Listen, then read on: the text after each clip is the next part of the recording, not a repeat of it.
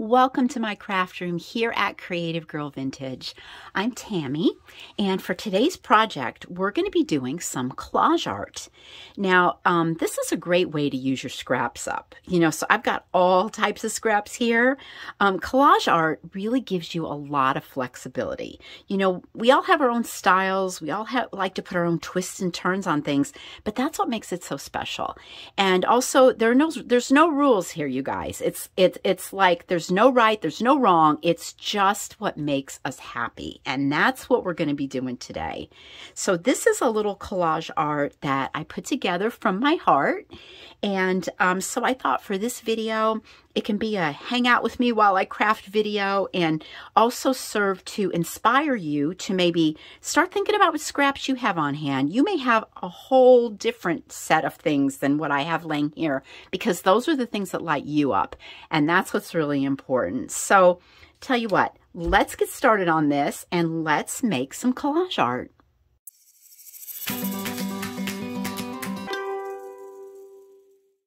All right, the first thing for making a collage is to choose a substrate. And what I mean by that, this is just your underlayer or simply what you want to choose to glue everything on. So in this case, I kept it really simple, and this is just a little 3 by 3 inch square of corrugated cardboard. So I actually have a guillotine. Let me show you real quick. I don't know if you can see this very good the way my camera is positioned, but I will usually cut all my cardboard. I cut everything on this. This has been a true asset in my craft room, I have to tell you.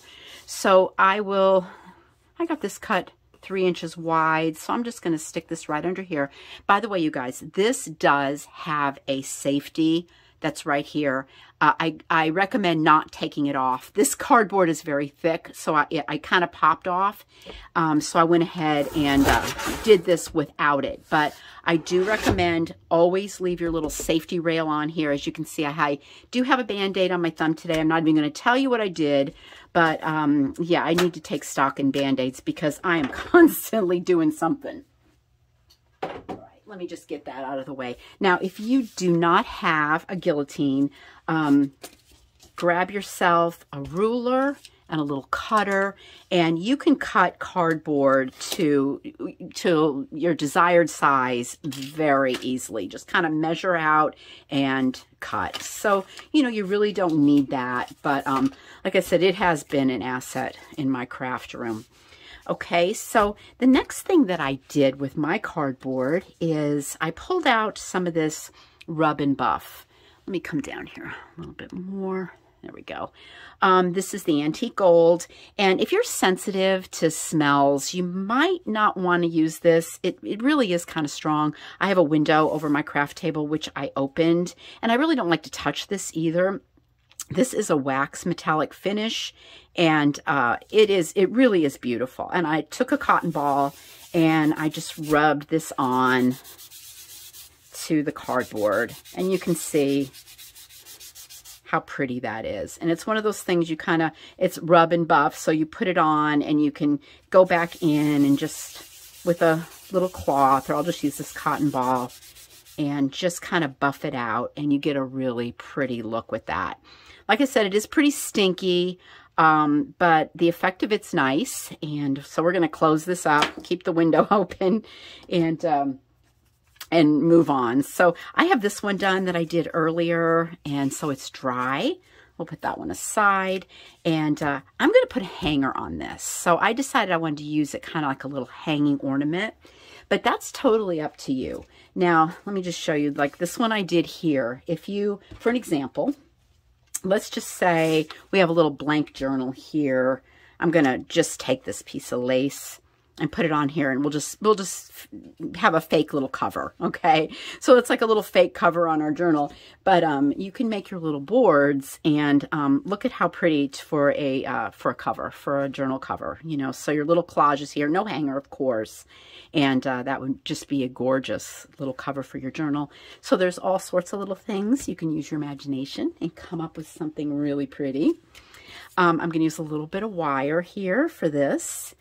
So let me just cut off a piece. So, and I'm going to grab my little awl here as well and poke a couple holes in right here. Let's see, want that to go through. You can see it from the other side. There it is. Okay.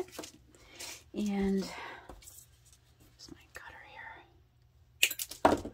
Okay, so going in from the back, I'll just put my wire through. You can decide really how long you want your hanger to be. And fold those up.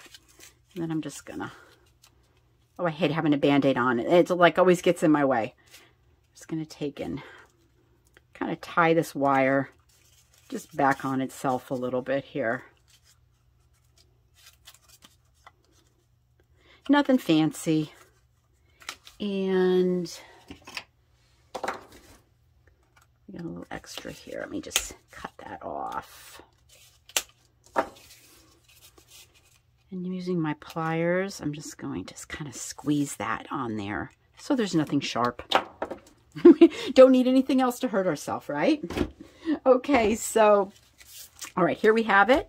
We have our little board with a hanger ready to go. Let me just grab everything that we're going to start layering on here for our collage, and we'll get started. All right, so I've pulled out the goods. The first thing I have here, this is a page from an old ledger. Just about everything I'm using for this project today is vintage. Some things aren't, but for the most part. All right, I'm gonna just cut off a little bit of paper here and kind of decide what I'm gonna add to this. The first thing that I really want to do is kind of plan out my composition. And what I mean by that is I don't want to commit to gluing anything just yet. Well, I like those numbers. Let me just use a piece of this here. We're not going to glue anything. We're gonna layer it on here. So many times I have, you know, I've just thought, okay, let me just go ahead and glue it all on, and I'll lay it on there, and I hate it, and I kind of completely start over. And so, you know, if you don't like it, if it's not making you happy, just get rid of it, start over, and make it work. You know, you'll make it work sooner or later. Sometimes you just have to walk away, you know, and you come back and all of a sudden everything just falls into place. That is the part of this process I love so much. When you can lose yourself and you lose track of time when you're crafting, that's just magical, and it's one of my favorite things to happen. This right here is a little calling card, a little vintage calling card. I'm going to lay that here. I want some of my gold to show. This is a little scrap of blue velvet. Thought I'd lay that right there. And this actually I got at Target, and it was in the gift wrapping section at Christmas time. And even if when you see things like this, you may not want to wrap your presents in it, but you think, wow, this could be good for my crafting stash. I'm going to get it. You know, you'll be happy that you did. And this is a piece from an old tablecloth. I kind of like the little ruffle on it. So let's go ahead and just cut a little snip off of this. Okay. And I'm just going to think that's probably gorgeous right there, of course. And let's see, what else have we got here?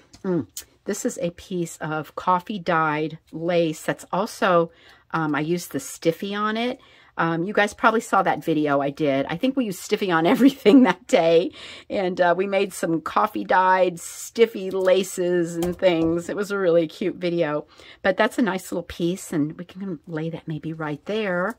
And I'm going to try to follow along on this one I made here because it came out really good. We'll kind of duplicate that.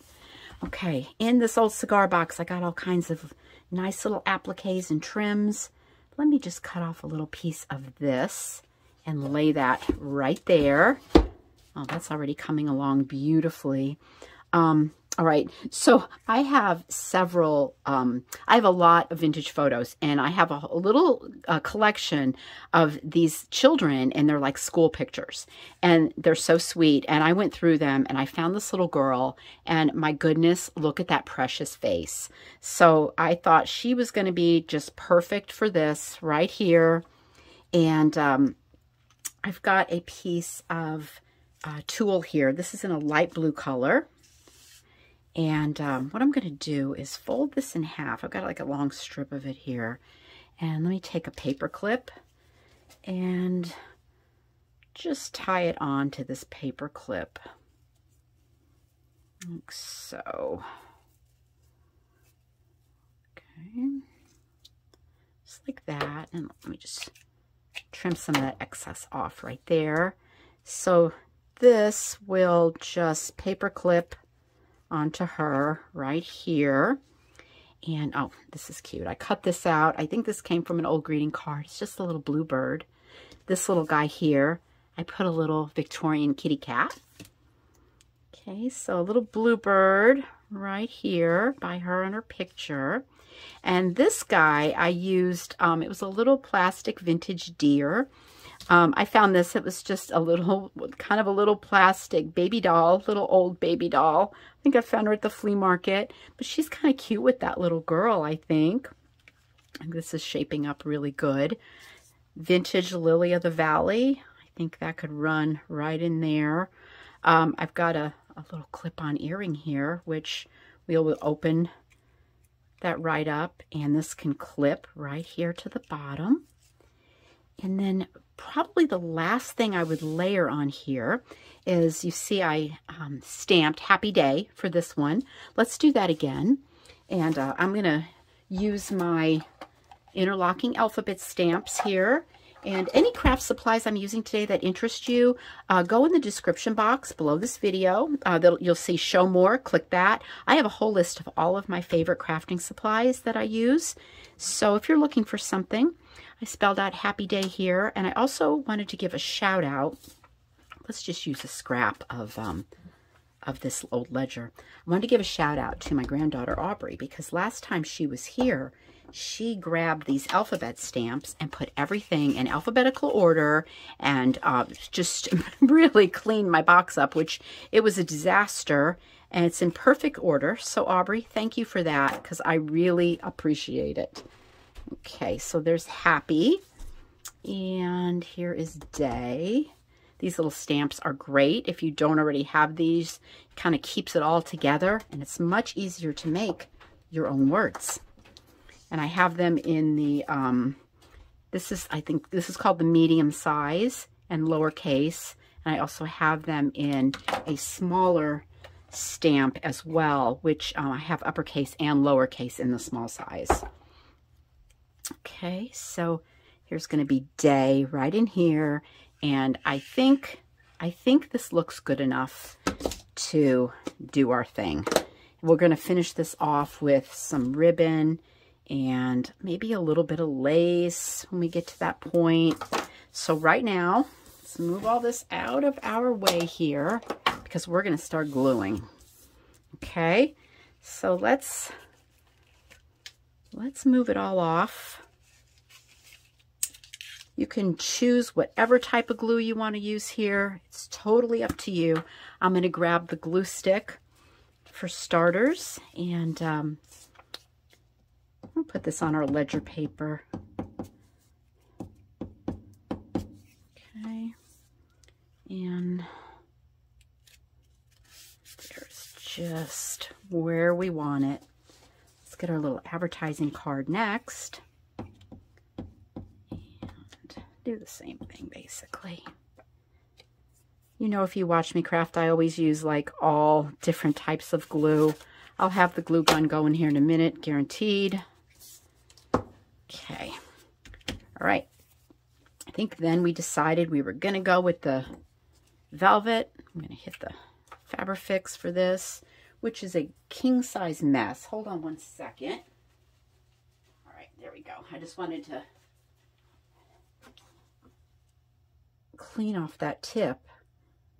I usually leave this upside down in a cup over here, so it's easy to use, but then it sort of like jams up right there in that cap. So you open it and you got glue squirting everywhere. Okay, there's our velvet. And let's just do a little layer of Fabrifix right here. We're going to attach that vintage lace right there. Oh, I know another little layer that I was going to add. Remember this old doily that I pulled out? Well, I've been using this forever. This was just a stained little doily from the flea market. I'm going to cut off some of this outer edge right here. Little scrap of that. And as you can see, I have this pretty inner edge yet to use. Even this old linen fabric, I'm getting a lot of bang for my buck out of that piece. That's for sure. Okay, let me just flip this over here. And I'm going to glue this on the back. And I'm going to grab my glue gun to do that. It'll be a lot easier. And we flip it, we can see we've got that beautiful lace peeking out from behind. Looks pretty, doesn't it? Okay, there. Just got all kinds of little things going on around here. All right, let's see. What do we do next, you guys? Okay. This is that real pretty coffee dyed stiffen lace. You can see me. I've got the glue gun. It's all over, all over. Okay, this wonderful little applique is going on next. Right there. Okay. Let's see. How about our little girl? What I'm going to do is I'm going to go ahead and clip this on like so.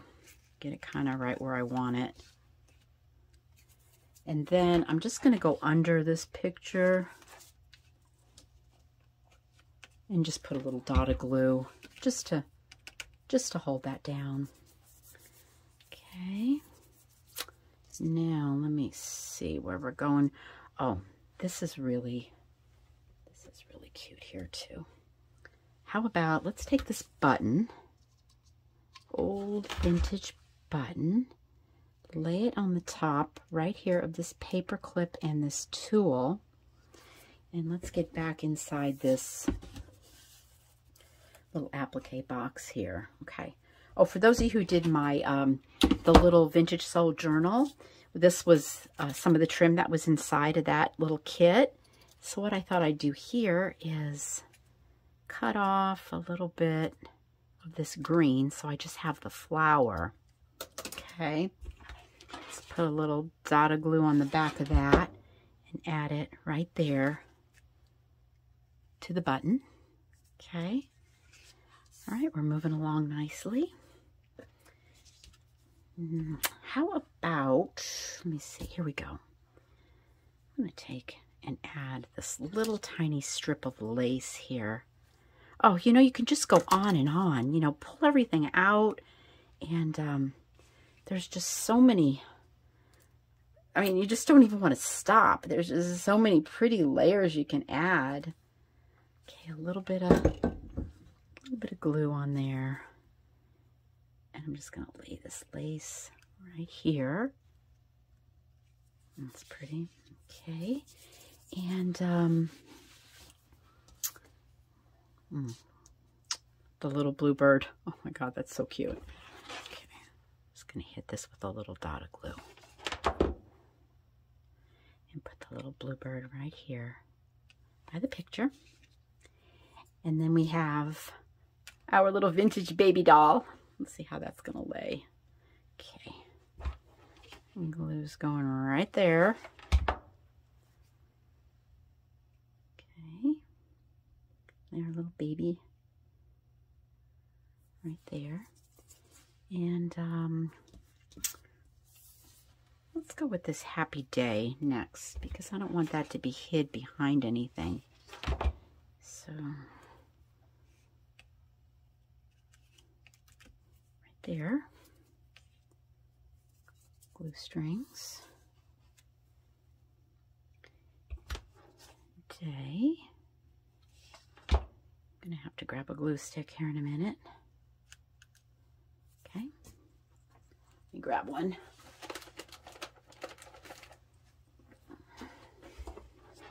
Reload. All right, here is our earring.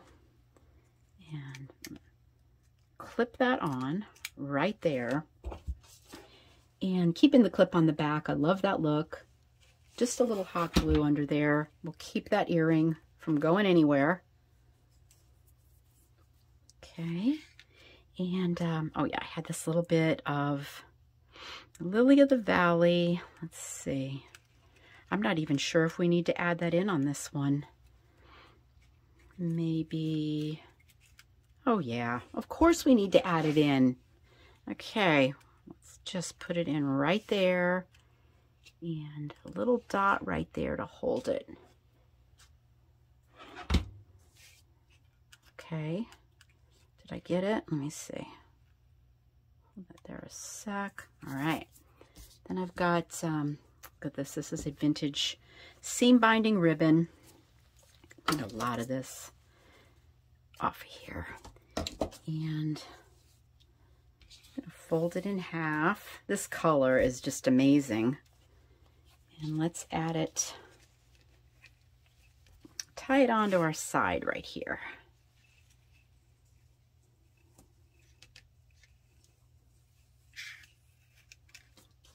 Okay.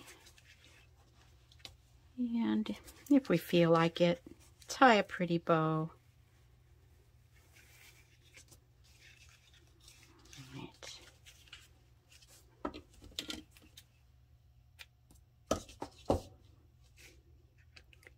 Okay, there we go. There is, on just a square of corrugated cardboard, a sweet little collage.